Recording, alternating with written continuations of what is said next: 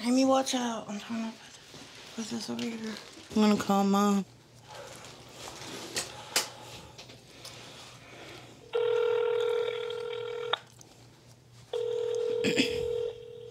Yeah. Hey, what are you doing? Sitting outside. Well, we just had our doctor's appointments. And? I got approved. I'm having surgery Tuesday at 10 a.m. Okay, what about Tammy?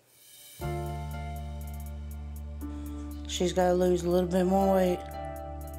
Oh. Okay. She upset? Yeah. I figured she would be. All right, well, I'll talk to you later. All right, love you. Love you too. Bye-bye.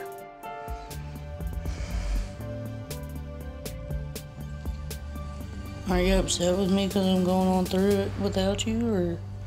Okay, good. I don't want you to be upset.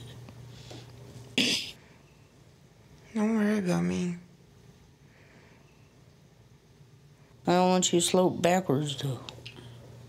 If the shoe was in the other foot and you lost the weight and I didn't, I'd want you to go through it. I'm not holding you back. I didn't say you did. I heard. I'm just saying, if it was on the other foot, I would want you to do it too, regardless of the patch.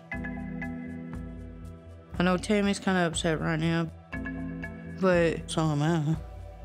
I got approved, and I can't really act happy about it. It's not right to hold your family down. You should want the best for them. I know you need water. What else you need? I don't need anything. Just leave me the hell alone. Whatever. I'm used to being left behind. I'm used to seeing Amy move on without me. I wish I was invisible. I'm disappointed in myself. I just want to shut everybody out and just everybody to leave me alone. What do you want to eat, Tammy? Tammy. She ain't letting Nothing to eat. I ain't worried about today. She got her finger stuck in her. Yeah. I guess we'll just go get her some water. And if she gets hungry later, she'll tell us. Yeah. That's all I can do. Tammy's shutting down. She's not talking to anybody. She's not listening to anybody. She's disappointed, and I understand that. But she's acting like a big baby right now. A lot of weight's off my chest right now. It just has to be. I made it over this one obstacle. Now I gotta get you over this obstacle. Why do I have to sit here and listen to her brag about this? Because you're my sister. You're supposed to like to hear me brag about something that happened good to me.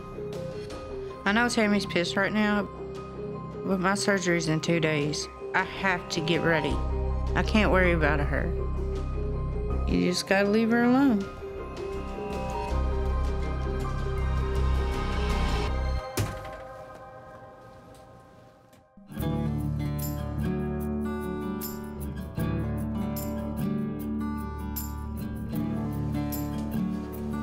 Yesterday, Dr. Proctor told me that I wasn't approved, and I just shut down.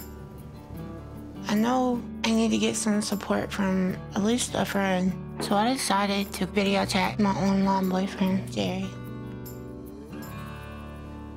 We've only video chatted for a couple weeks now, and it's nice to know that he is a real person, and he isn't trying to catfish me. Hello? Hello? How's the trip? It's all right. The good thing with Jerry is he likes bigger people, and bigger women. And I think I do gravitate more to skinnier people. He's my eye candy. So I'm going to tell you the results of the doctor appointment. Okay. Amy got approved. Word, that's what's up. I didn't. Oh, you did? Yeah. Well, don't give up. I'm not giving up, just frustrated. And you'll get approved. Just do what them doctors tell you to do. You want me to have surgery? Be honest. Yeah. That's considered about your health, yes, of course. Because you like me big, don't you? I do, but I understand that. If you have to have that, for you to get healthy, you gotta do what you gotta do.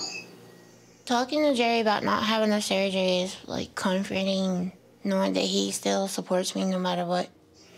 We need to meet in person. I know that.